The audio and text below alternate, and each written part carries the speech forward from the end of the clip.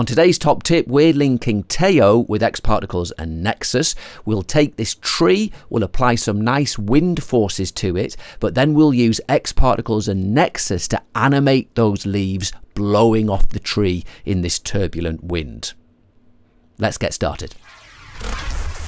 In our scene, we have this animated Taiao plant with some really kind of angry wind force going on. What we want to do is we want to replace these geometry leaves with some particles. So the way we'll do that, go to the plant layers, and in our leaf layer, it's set to the default basic geometry, but we want to change this to emitter. And now if we add an emitter, now we have a particle for every one of those leaves.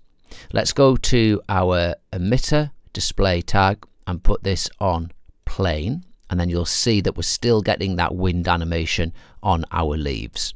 Now what we would do at render time is that you would instance your leaf object using the appropriate tag, whatever render engine you're using, or you could use an xParticles generator to generate some leaf geometry from the position of these particles. So that's the way you get the actual geometry. But we're just going to look at how we will animate these particles. We want them to be removed from the tree. So let's go to the extended data of our particle first. We want to activate use rotation, and we're going to put this on none. So this isn't actually going to control a rotation, it's just activating the ability for the particles to rotate, because we want them to spin when they leave the tree. And we're going to do that with an xParticles modifier. So we're going to go to xParticles modifiers motion spin, and this one we'll go to the object tab. We're just going to put some random spin, and let's put this on, say 10, 10 and 10. And what we want to do is map this spin so the particles start spinning when they get to a certain speed. So let's go to the mapping, add a map. The parameter we want to map is that random spin value that we've just put in, and we want to map it to the particle speed, and let's just say between 0 and 50 centimeters. So at 0 centimeters speed there'll be no spin, and as they get faster the spin will go up and up and up until I've got that full spin value at 50 centimeters. Cool. So now we want to remove these particles from these branches as if they're being blown off by the wind. Let's go to our emitter. We're going to go to the groups tab. We're going to do this with groups. I'm going to hold control, click twice to make 2 particle groups, and the mode we're going to put onto first group only. So when the particles are born, they're all put into group 1. There are no particles in group 2 at the moment. Now we're going to get a nxWind modifier. There it is. Let's move it here. I'm going to rotate it.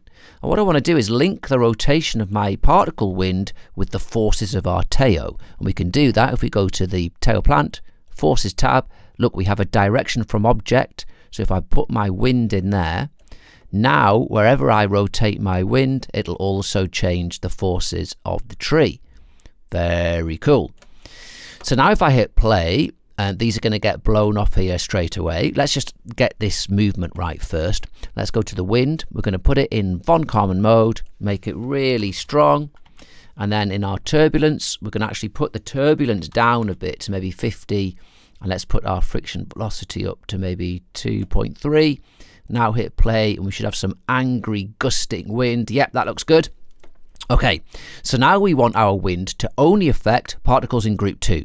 So let's go to the groups affected tab, drag in particle group 2, and now when we hit play, nothing happens because there aren't any particles in group 2 yet. We're going to use fields to put them into group 2. To do that, we're going to use an nxQuestion. Let's bring one in. And let's get the field in first. We'll go to the field tab, bring in a spherical field, and let's just put that up here. And then in the question, we're going to add a new question. And here we're going to say if the particle field is greater than 0, which means anywhere inside the field, then do something.